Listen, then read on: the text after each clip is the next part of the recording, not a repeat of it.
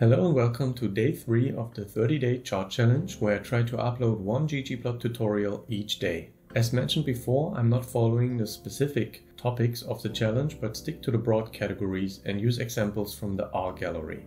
The idea is that in this year's challenge I explore and learn various chart types in R, and next year produce the best fitting visualizations for each specific topic. Today we will talk about basic bar charts and the geobar function from the ggplot2 package. Tomorrow I will also include stacked and grouped bar plots and circular bar plots as well.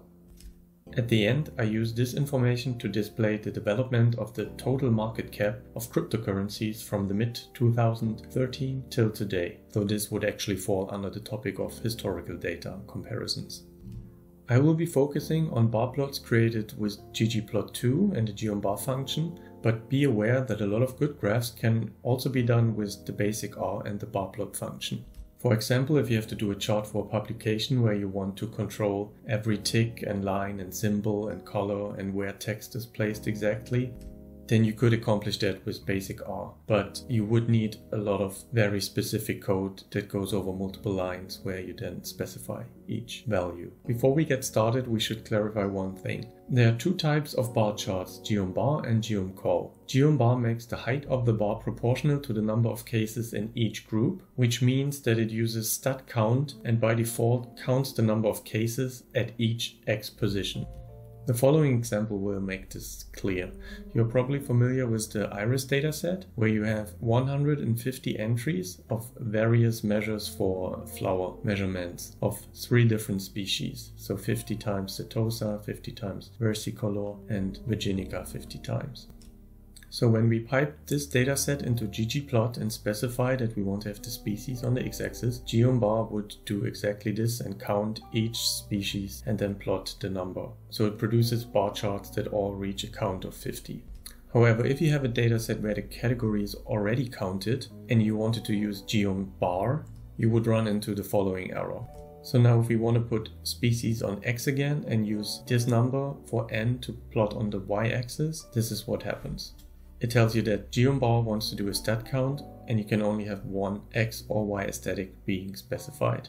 Another alternative is to simply use the geomcall function. As it said in the help, geomcall already uses stat identity and therefore this would work. To produce a very basic bar charts, we create the following test data frame with 5 different categories and 5 values. Now ggplot needs the following arguments: a dataset and a mapping. Here the dataset is the just created test dataset, and the mapping would be put name on the x-axis and the value on the y-axis. And when we use geombar, we would have to set stat to identity to get the following result.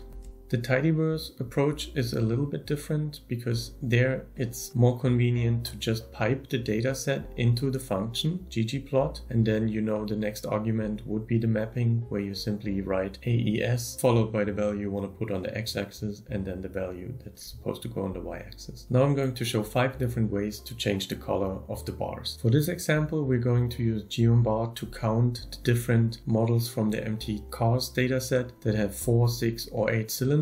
And we don't have to use stat equals identity because geombar is going to count it. And the color would specify the border and fill specifies the inside color. The RGB function requires a value for red, blue and green, as well as an alpha that targets the saturation, and with this code we get the following coloring. Another way to modify the colors of the bar charts is to specify the factor within the ggplot function with the fill argument. So now it will produce a different color for each cylinder value that looks like this. The legend is not really necessary as the cylinder 4, 6 and 8 is already on the x-axis. We can get rid of this by using the theme legend position equals none. And with the scale fill U set to 0, we would get rid of the color, producing only gray bars. If we set it to 100, then it would show the colors as before.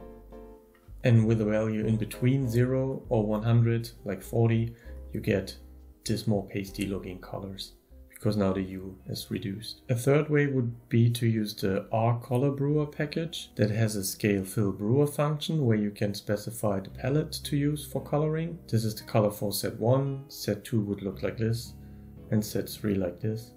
You can also visit the Crane website for the R-Color Brewer package to see which colors would be used if you have more than 3 factors and what other sets of colors you can specify via the name. You could also use a grayscale with the scale fill gray function, where you specify a start and the end from 0 where it would be black to 1 where it would be white. And the 5th way would be to use the scale fill manual function, where you can specify each color you want to choose manually in a vector with the color name. There is a way to flip the X and the Y axis. Of course, you could change it in the aesthetics mapping.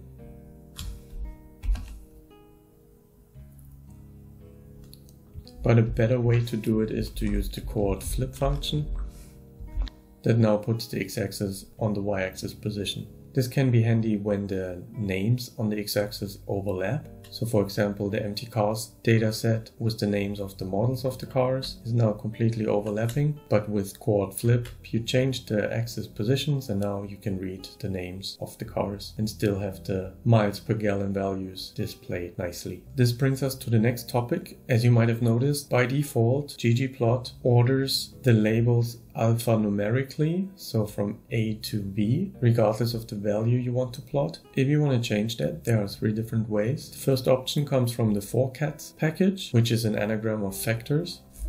All that's needed here is a mutate, where we turn the model's name into a factor with the fct reorder function and specify on which value the reordering should be based on. And now it will plot the car with the highest reach per gallon of gas on top. If you want to flip that upside down, you simply include descending order within the fct reorder function. Another way to reorder the columns without the forcats package would be to simply go with dplyr or tidyverse functions. So this is the original empty cars dataset, where when you would plot it, it would be alphabetical. But if you arrange it by miles per gallon and then turn model into a factor, you would get this order that we already saw. So simply use arrange by miles per gallon and then mutate model into a factor based on model and levels model.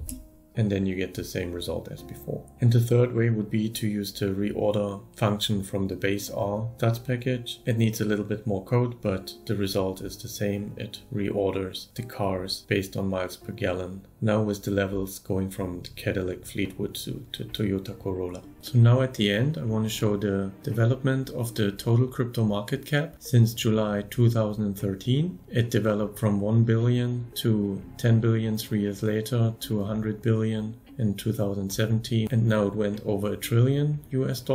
And if we would just plot that like this, most of the smaller values wouldn't be visible, and therefore it's advised to use a log scale with the scale via log 10, where you can also specify the labels from the scales package to set it to dollar format. And with breaks you can specify that you want to have the lines for 1 billion and 1 trillion. And lastly, we can add the labels with abbreviation and the dollar symbol and B for billion with the geom label function, specify the same position as X and Y, add a little value to increase it to see the bar chart, and then we add a title with the labs function and increase the text size on the X-axis.